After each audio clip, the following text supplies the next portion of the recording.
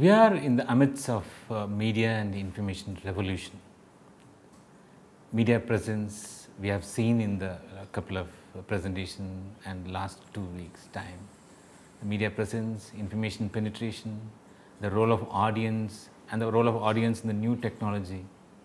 Large level of our exposure to the media and information is shaping and molding our knowledge and opinion system and even particularly our way of life. And this kind of a new normal media environment, it's quite required for individuals and many institutions, particularly for individual members of the society, to tackle the media and the information presence.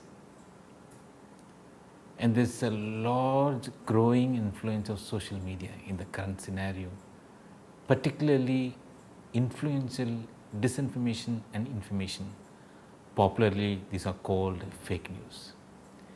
These kind of misinformation, disinformations are being organized, as well as a lot of viral campaigns are being carried out with a kind of certain agenda, with a certain motive towards certain goals.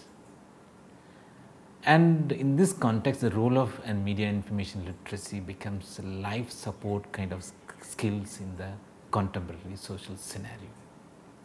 The earlier slides, earlier presentations and earlier study materials, you might have come across the definitions of media information literacy, the growth of media information literacy in the Indian context, and how best media information literacy can play a role in sustainable development goals.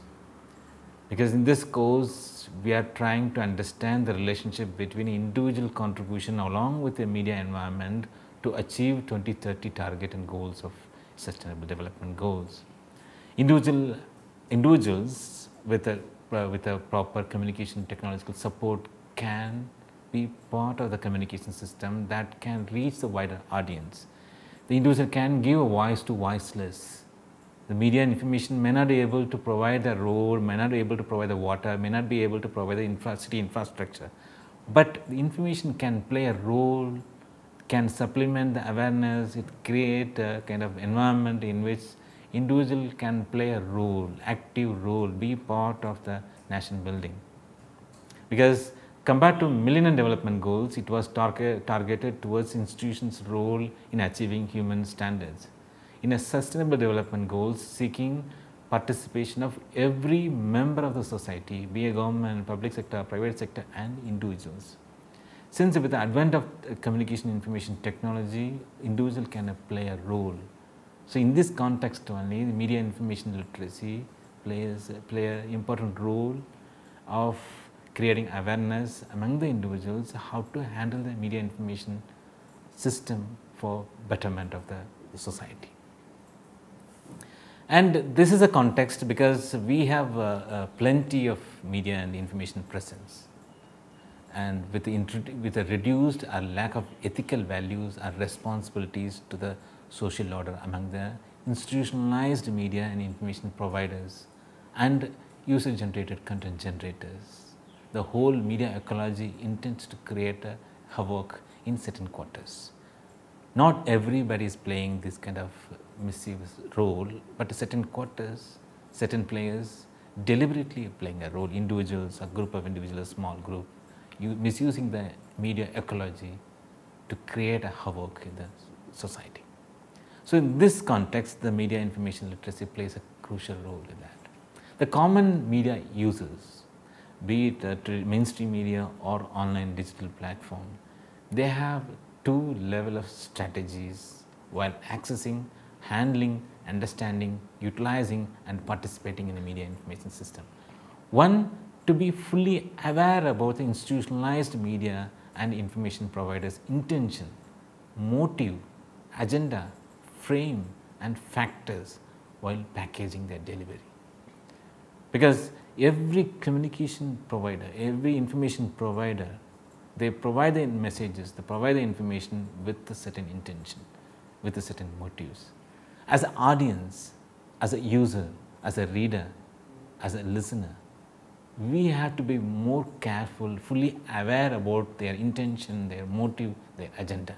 If we come to know about the agenda, it's easy for us to resist the pressure comes to us to mold our opinion. And secondly, to ability to tackle the onslaught of organized and viral campaigns. One, from the institutional push towards the societies to the individual members, we have to be very careful about the intention of the media providers, information providers. Secondly, to tackle the viral campaigns to spread the misinformation and disinformation. This is a one level of handling the media information. Second part is how to handle it in a better way. For that, we need proper competency and skill sets to utilize the media platform, particularly technology enabled media platform of the best example is ICT enabled digital media. So these are the some of the strategies the common media uses to handle in the current scenario. Many big and information providers, many big media and information providers and players are already in the training level. They started providing media education, digital literacy training to many sections of the society, particularly to tackle the fake news. And many efforts are being taken by the public sector and private sector institutions to provide digital literacy, computer literacy, information literacy, which are aims to familiarize the hardware and software dimension of computing and mobile devices. All these efforts, literacy efforts, be it the technology companies or media companies or government or public sector institutions, these literacy efforts need to be contextualized within the holistic approach of MIL competency training framework, because the common users access, understanding and participation is greatly enhanced compared to last 10 years earlier history. Earlier, the mainstream media provides very limited scope for the audience to participate.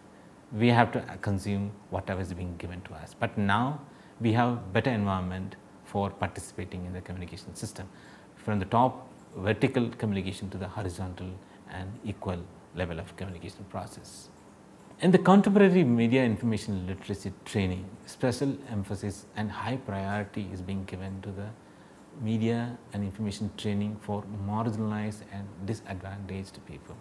This is being continuously repeated in multiple national, international policies, media and information policies. You will come across this point in the next week media policy presentation as well as the literature, because marginalized and disadvantaged people have difficulty to access, one due to affordability, a lack of competency, lack of skills. Special provisions needs to be created either by the public sector, private sector and the media companies or individuals to facilitate these people comes from the marginalized vulnerable section to utilize the media information system for their betterment. If you look at the global level, the media education training and intervention across the global scenarios is being uneven, not equally standardized. There are many reasons there for that. In certain countries, there is an advanced level of training standards, particularly in the Europe, North America and Australia. The reason is the last 2-3 decades, right from the day the television and print media took a larger role to play in the society, they started educating the younger audience through the school education to empower the people how to handle the media. In certain countries, ML policy, media information literacy policy is not in a structured format. There is a lack of clarity on implementation. Though they have a system, they have educational understanding, there is a need, people are willing to train them, but lack of textbook, lack of training, lack of policy, that's prevented them to go into further into training the needy people. The third level is country lacks MIL policy altogether. There is no discussion, no policy document, no groundwork is being created to provide the basic media education platform. So if we look at the global scenario, There are 3 levels of training standards being practiced across the continents: advanced level, unstructured, lack of clarity in certain countries, and no MIL policy at all at many countries like that. So, the 3 levels of media trainings happening. In this background, this presentation, we are going to trace the historical development of global agenda on providing media and information training in different segments. How the media education got introduced, what is the significance of media education in the social context, and how it got related with the development of new media platforms. Actually, it started with the 1982 media education declaration happened in a German city, Grunwald. Then 1990 in France about new directions of media education. Then 1999 is about educating for the media and digital age in Vienna. In 2003, it's a Prague declaration towards an information literacy society. Then 2005, information literacy and lifelong learning declaration. In 2011, then again the media literacy recommendation emphasized the lifelong learning and information literacy. In 2012, Moscow Declaration and 2014 Paris Declaration were specifically talking about media literacy in the digital era. If you look at the whole historical background 1982 to 2014, the entire global agenda or global focus, global discussion on media education focused towards the development of media platform and parallelly media education system. In 1982 declaration talked about the importance of television and print media. Then 1919 talked about, they started 1998, the Vienna declaration talked about introduction of ICT based media platform. In the Moscow and Paris declaration completely talking about how ICT enabled medium and the mainstream medium needs to be tackled, needs to be streamlined in the media education system. We will take up the individual declaration. These are historical development. These declaration, understanding this declaration will help you to figure out the growth of media information literacy over the period last 30 years, 35 years of history of media information literacy. This will give a better understanding of handling the media information literacy topic of week 3. In a Grunwald declaration on media education 1982, it talked about, it gave emphasis on developing knowledge, skills, attitudes, which will encourage the growth of critical awareness and consequently greater competency among the users of electronic media and print media. In 1982, if you look at the period 1982, it was a period of television and print media. Even in Indian context, we got a color television, we got a magazine boom around that time. The massive growth of television, massive growth of magazines happened that period of time 1982. That exactly matching with the media education. That's a historically look at that. UNESCO supported this media education declaration. It's a starting point of the media information literacy stream, and it started focusing that there is a growth, there is an importance of electronic and print media. This needs to be handled in a better way. The school and the family system shares a lot of responsibility of preparing young persons for living in the world of powerful images, words and sounds. These 3 are very crucial in molding somebody's opinion and knowledge system. Children, particularly young adults, need to know, need to have a knowledge, need to know the literacy of how to handle these 3 powerful media elements: images, words and sounds. These are symbolic system.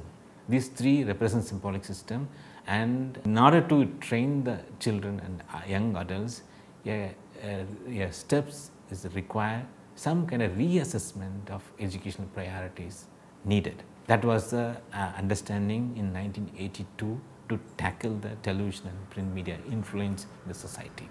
The children and young adults need to know the literacy, need to know the knowledge, need to know the competency to tackle the role of images, role of words, role of sounds.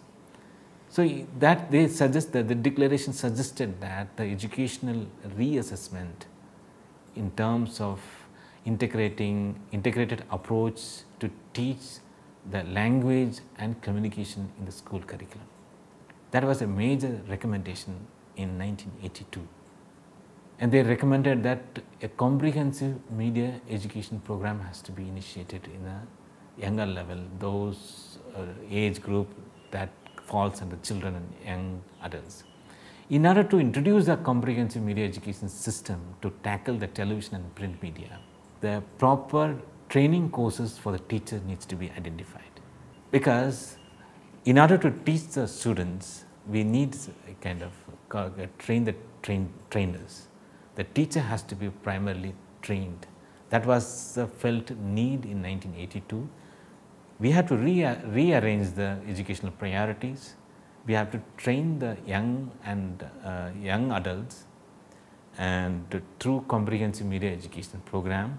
In order to facilitate the comprehensive media education system, we need the trainers. The teachers are the potential main players. So, first priority is to introduce a program and train the teachers.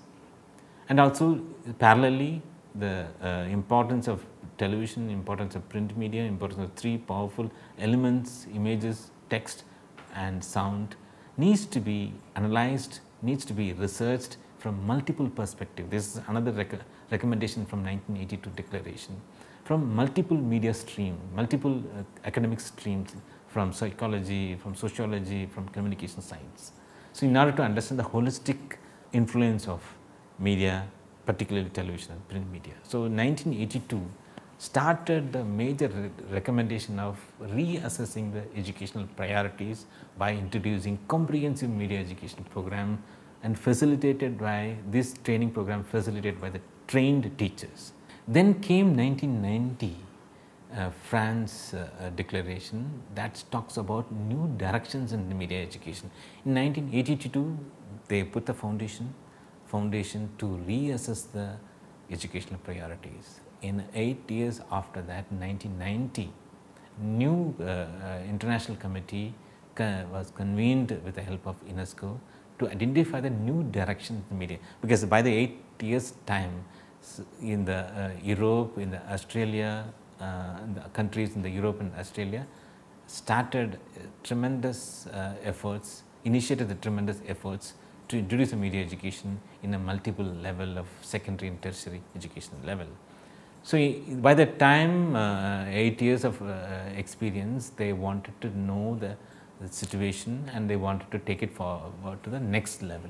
So, that was the main reason behind this 1990 France declaration on new directions in media education. Particularly talking about this declaration of 1990 talked about creating a new curriculum guidelines. In 1982, it emphasized that the educational reassessment, providing comprehensive media education program. In 8 years of multiple experiences, in 1990 they felt that a kind of guideline, curriculum guideline, there is no curriculum framework, it is a curriculum guideline nationally or regionally that will help the education institutions to standardize the training. That was a major recommendation of 1990. And the second recommendation is about teacher training programs. As it was emphasized in 1982, the media education training can be provided to the large chunk of child and young adults through the school education, through the teachers. In order to take it further, the curriculum guideline needs to be identified, and we need the discipline needs demarcated, clear-cut teacher training programs, standardized teacher training programs in the university level. This is not a degree program in journalism or broadcasting or media department. The declaration specifically said that the degree program should be placed in the educational department with a specific specialization or major in media studies, training the teachers within the context of educational condition, educational environment, the declaration not recommended the degree in journalism, rather they recommended a degree program in the educational background specialized in media studies, curriculum guideline and a comprehensive teacher training program. And along with this curriculum and teacher training program, and they recommended teacher support to support to the in-service educational program, summer training courses, national seminars, conferences, in order to exchange the experience among the stakeholders. And providing, the fourth recommendation is providing educational resources for teachers, curriculum guideline and proper framework training, university level training, and teachers support, networking support. And the fourth one is to provide educational resources, writing and publishing textbook, lesson plans, activity sheets, video and other audio video materials to support the comprehensive media education program in the educational settings. The next major achievement happened in the media information literacy, the growth of media information literacy in a historical perspective. 1982, the first declaration identified the reassessment. In 1990, with 8 years of experience, they recommended new directions. In 1999, in Vienna, they made a declaration with the support of UNESCO under the broad headline of educating for the media and digital age.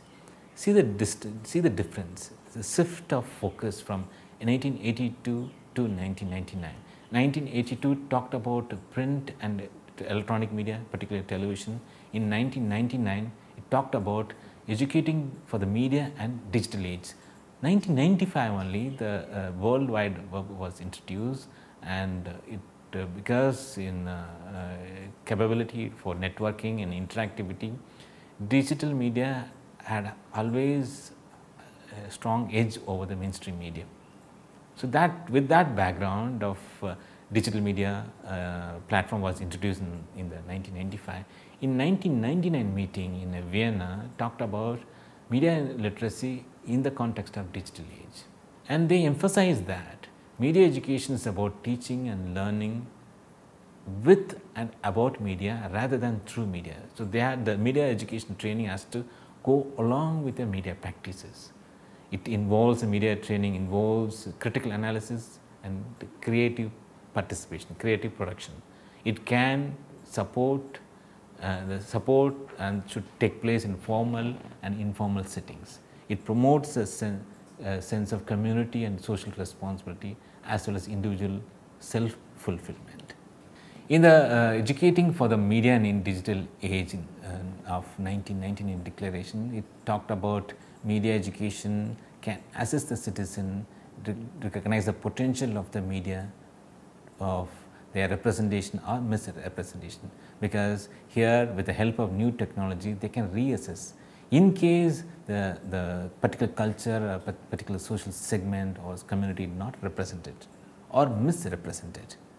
The audience can take efforts to rectify that imbalance with the help of new technology. That was a recommendation from 1999, because this understand the role of new technology in those period.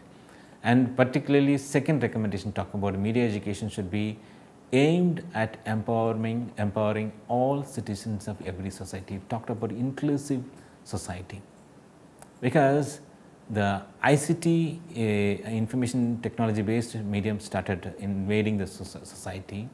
Since it's technology based, it needs competency and skill set, and it's not easily affordable, and created a kind of digital divide.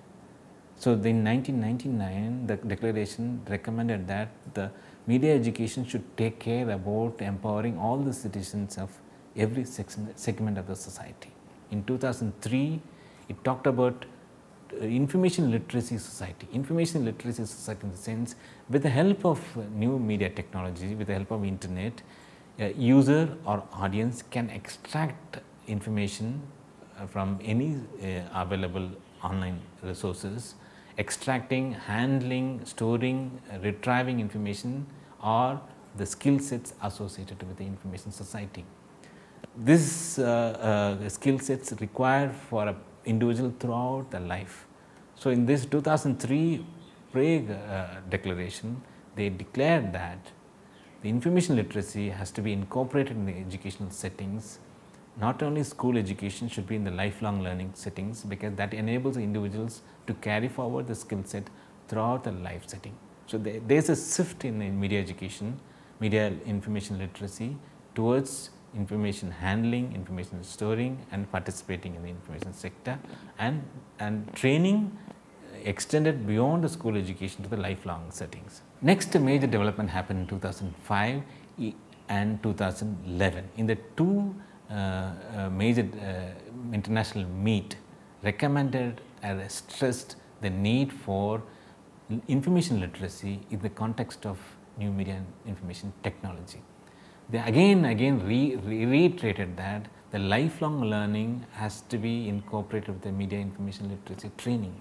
In 1982 and 1990, 1999 talked about reassessment of school education meant for young and children, young adults, but in the later stage in 2005 and 2011 Media Information Literacy Declaration supported the lifelong learning and more emphasis given on information literacy due to the advent of information technology and introduction of digital media platform in the society.